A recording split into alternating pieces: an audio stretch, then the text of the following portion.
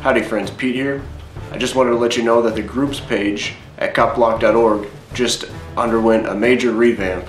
Over the past couple days, over 100 groups were added to the groups page. You can see for yourself at CopBlock.org/groups.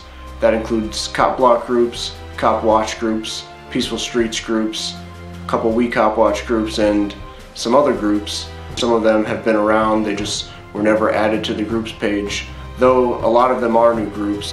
I made over 50 changes to existing groups. For example, a group may have added a YouTube channel since the last time they were added to the page. If you see that there's no group in your area, you can go ahead and start a group. You don't need to ask permission.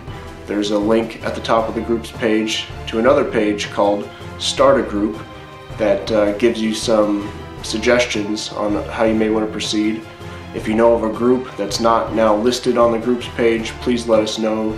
And if you do visit the groups page and find that there had previously been an active group in your area that's no longer active, I encourage you to reach out to them nevertheless. Just, someone may still be receiving the messages and they just maybe have too much on their plate to go it alone. So the fact that you reach out and offer to bring your capacity and your passion to the fold may be enough to revitalize the group. This page has definitely gone through some different iterations through the years, starting with just a handful of groups and then being added to.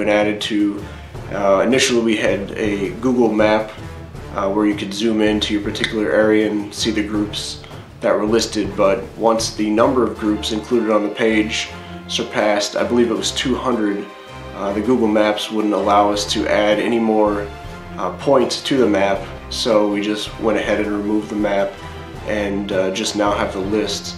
But I think it's organized pretty intuitively.